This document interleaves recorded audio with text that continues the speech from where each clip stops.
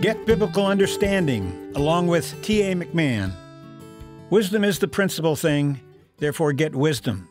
And with all thy getting, get understanding. Proverbs chapter 4, verse 7. This is number 217 in our series of Get Biblical Understanding.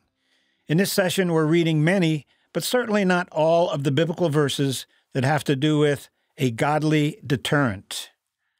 Sin has destructive consequences, and it never pleases God, who loves those whom He created, to see them sin. Therefore, He has orchestrated ways and means to deter people from turning to sin as an option for the choices they make in their lives. Again, the theme of this series is a godly deterrent. 1 Corinthians chapter 10, verse 11.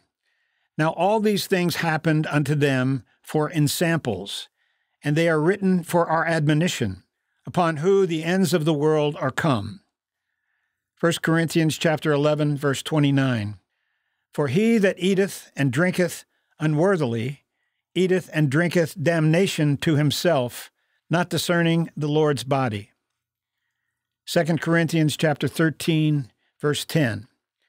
Therefore I write these things being absent, lest being present I should use sharpness, according to the power which the Lord hath given me to edification, and not to destruction. 2 Thessalonians chapter 3, verses 14 to 15. And if anyone does not obey our word in this epistle, note that person and do not keep company with him, that he may be ashamed. Yet do not count him as an enemy, but admonish him as a brother. 1 Timothy chapter 5, verse 20. Them that sin rebuke before all, that others also may fear. Titus chapter 1, verse 9. Holding fast the faithful word as he has been taught, that he may be able by sound doctrine both to exhort and to convince the gainsayers. Titus chapter 1, verses 13 to 14. This witness is true.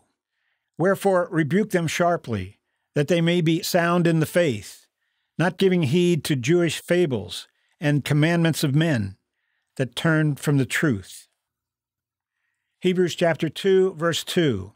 For if the word spoken by angels was steadfast, and every transgression and disobedience received a just recompense of reward. Hebrews chapter 3, verses 17 to 19. But with whom was he grieved 40 years? Was it not with them that had sinned, whose carcasses fell in the wilderness? And to whom sware he that they should not enter into his rest, but to them that believed not? So we see that he could not enter in because of unbelief. Thanks for listening, and we hope you'll join us again as we search the Scriptures in order to get biblical understanding.